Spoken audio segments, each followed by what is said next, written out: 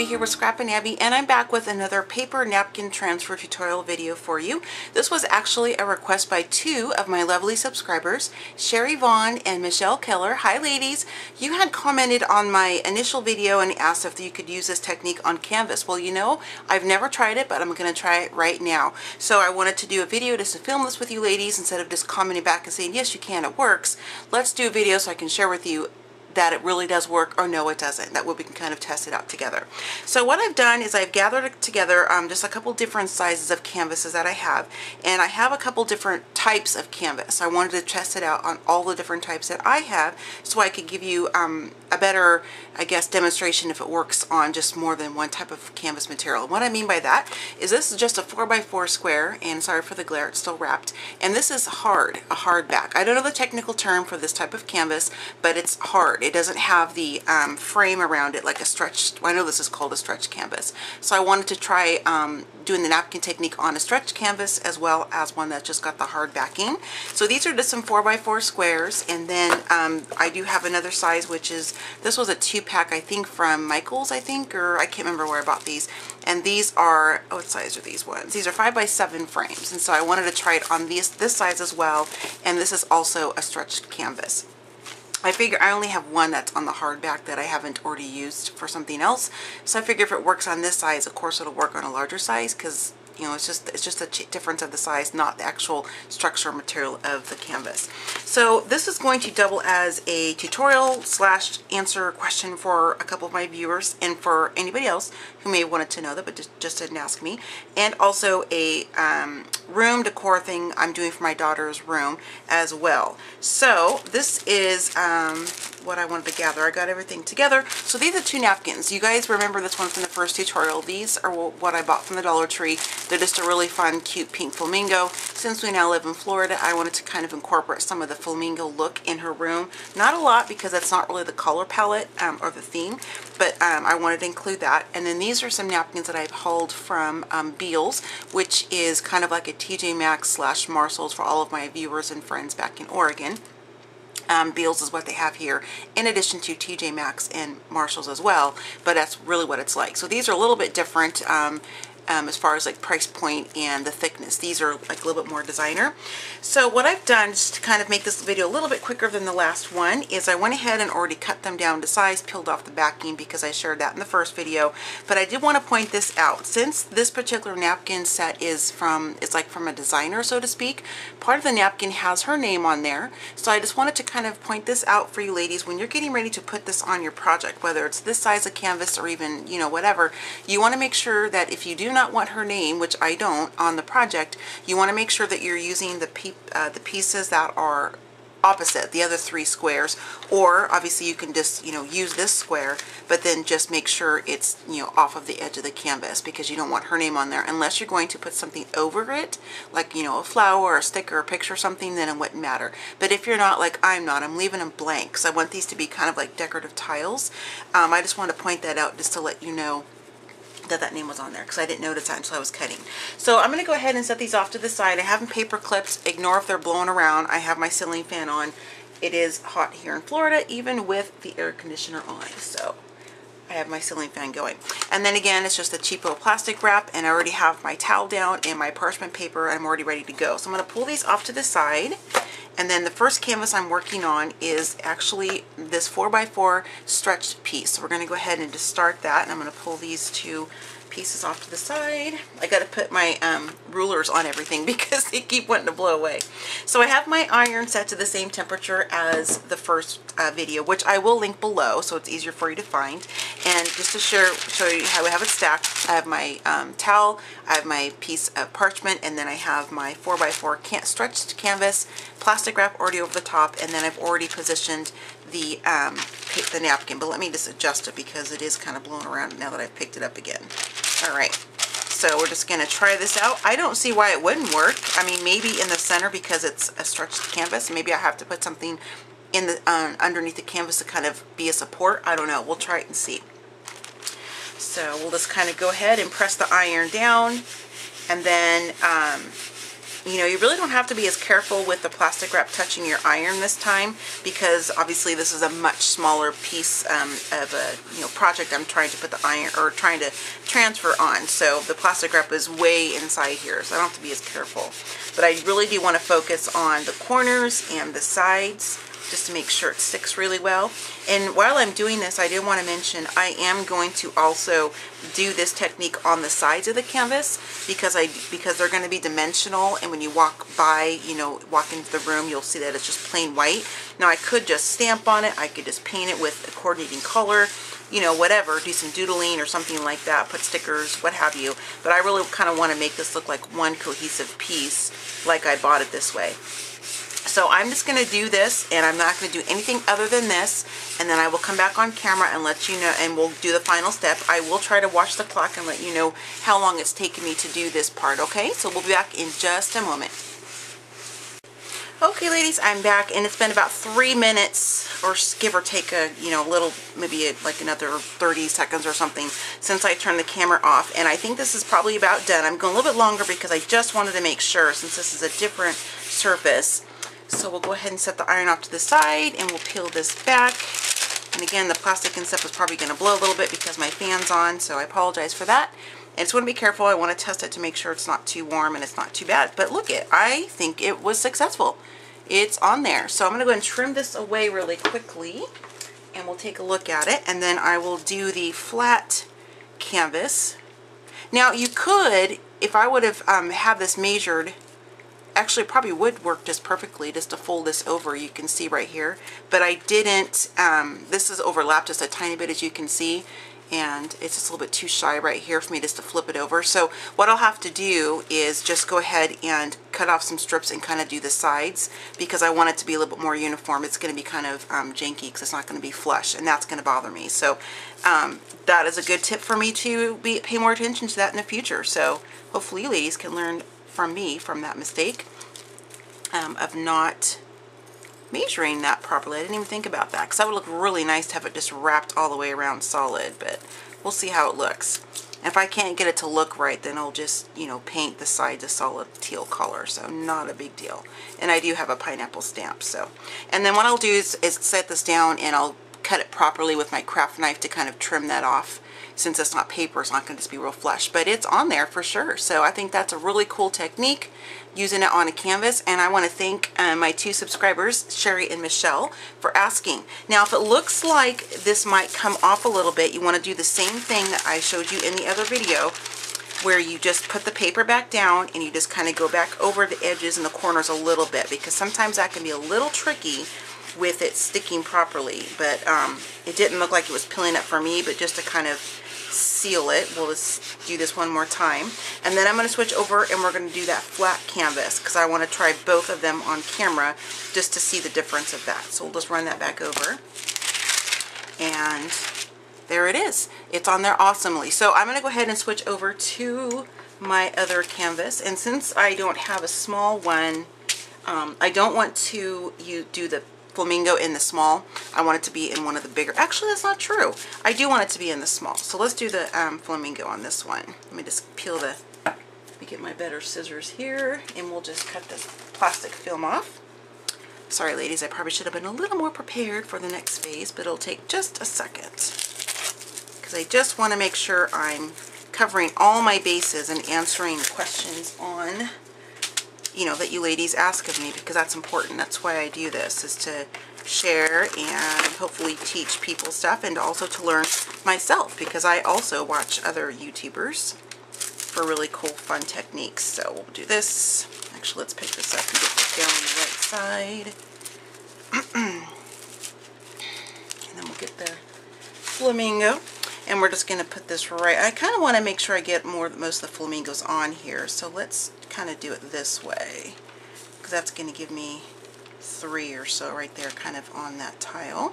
And then we'll just put this down over top, and then we're just going to do the same process. I don't think this one will probably take as long, I'm guessing, because it's a flat back canvas. So why I think it might work just a little bit quicker. But just so you're not getting bored watching me do this, I'll go ahead and turn the camera off, and then I'll come back on and let you know approximately how long it took me to get this to stick to the flat canvas. Be back in just a moment. Okay ladies, I'm back, and I took a little quick peek, and just as I thought, this one is actually already done, but I'm just going to kind of seal on the edges just a little bit just to make sure it doesn't peel up. And I'm guessing I'll have to use my craft knife to also trim this as well. Now, if you ladies don't happen to have a craft knife, you can just use, you know, some finer point scissors like this and just kind of spend the time to trim it off really easily. I happen to have a craft knife, so that's what I'm going to use. So I'm going to set that off to the side.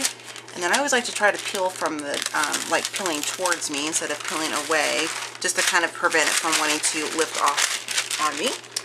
Get my paper set down on my rulers, and we'll go ahead and pick this up. And just like before, you always want to be careful because you don't know how hot the material is going to be, and since this is thicker than paper, I want to make sure I'm being really careful when I pick it up. So, and this is a little bit warmer than just the cardstock, the back of the canvas, so you want to make sure you're just being really careful of that. But as you can see, it is on there. So I'm going to go ahead and hold this in my hand, and we'll just quickly trim this away.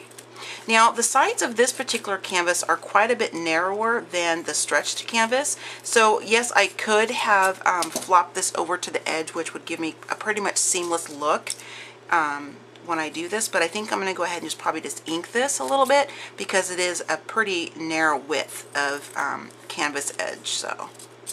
And there you go. So there it is. And of course I need to touch it up a little bit. You can see a little bit right there, but you can tell that it is on there, and I think it looks great. So here are the two canvases together. So I'm going to come back once I get all of these done, even on the larger canvas. That way you're not watching me repeat myself again, and let you ladies see what it looks like when I'm done. If I remember, I'll come back and do the last side of this canvas on camera just to show you how I'm going to match it up.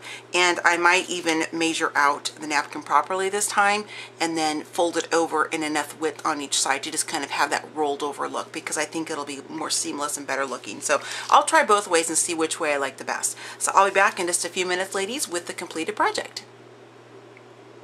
Okay ladies, I'm back. This is the next tile canvas I was working on, and as you can see, I went ahead and already folded it over just so it was kind of a seamless look. Yes, it does show the white here, but I can fix that with just simply putting like a strip of some twine or something on the side like that, which is what I'll do.